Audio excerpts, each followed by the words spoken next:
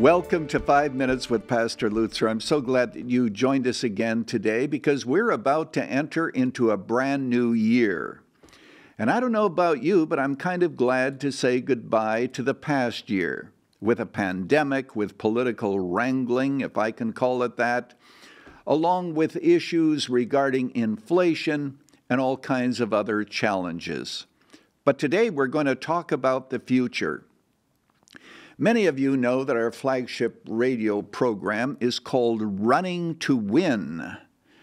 Sometimes people ask, where did that come from? Where did that title originate? Well, I was in my study with my producer, and as we were talking about it, we were talking about running the race or some kind of action.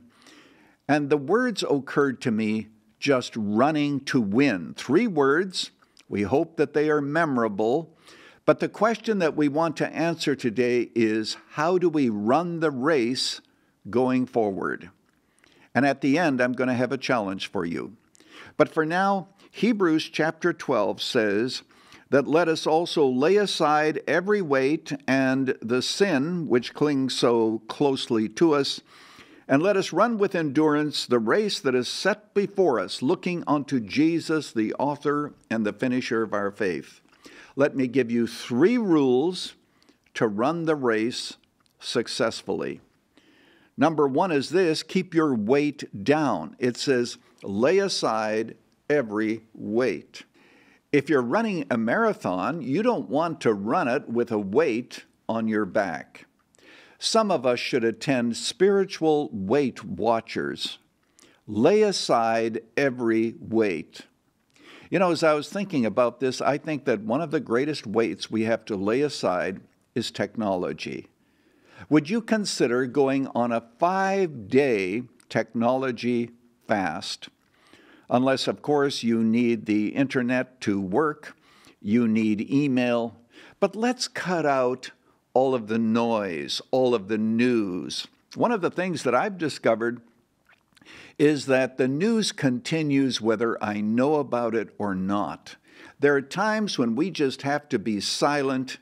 We have to come before God and lay aside the weights that are holding us down in the race of life. Second, the writer of Hebrews says that we have to keep our feet free. Don't have that which entangles us as we run the race. And of course, this means setting aside the sin that does entangle us.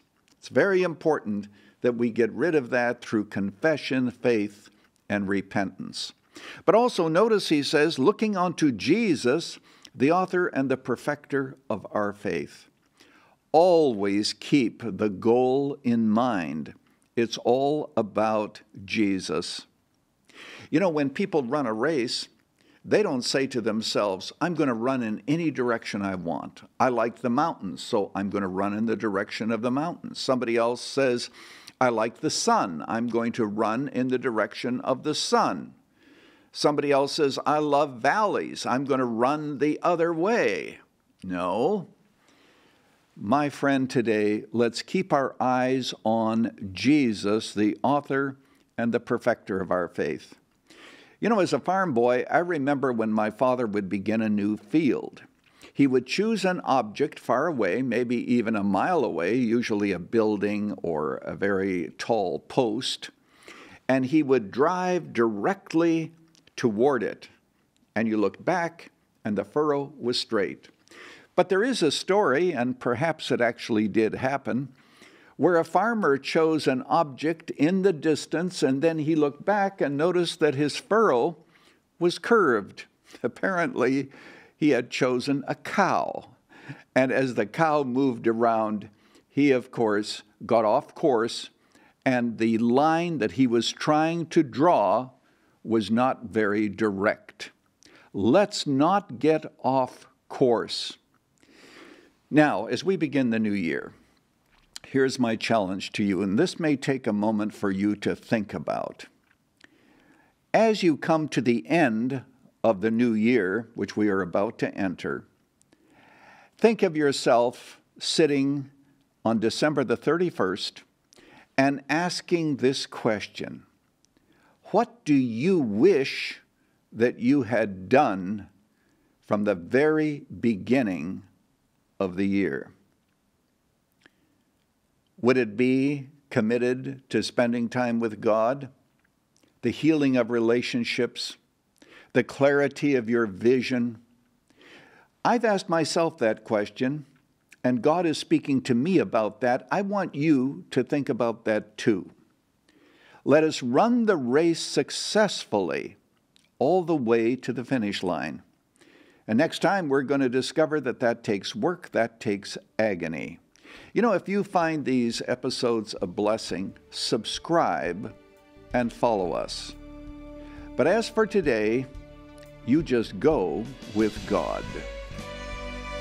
Thanks for joining us for 5 Minutes with Pastor Lutzer.